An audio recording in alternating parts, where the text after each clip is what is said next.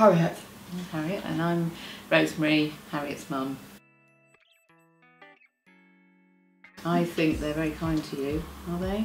Okay. Yeah, they're all very kind to you. Do they help you? Yeah. I think the word Harriet often uses is they look after her.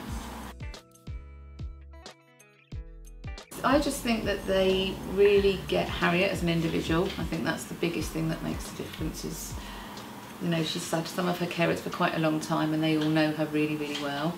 And I think also all of them bring a sense of fun, because Harriet can at times be a little bit obstinate about what she wants to do and be quite strong-willed.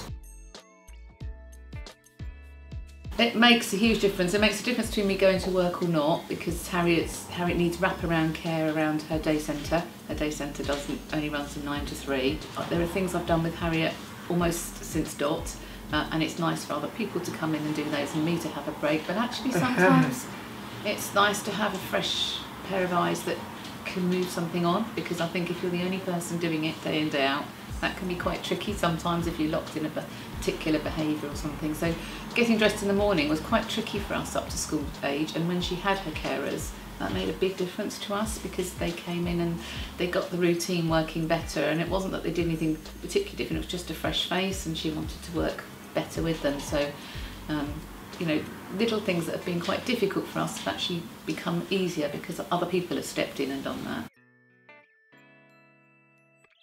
Like my helpers. And you want to keep having them, yeah? Yeah. Yeah.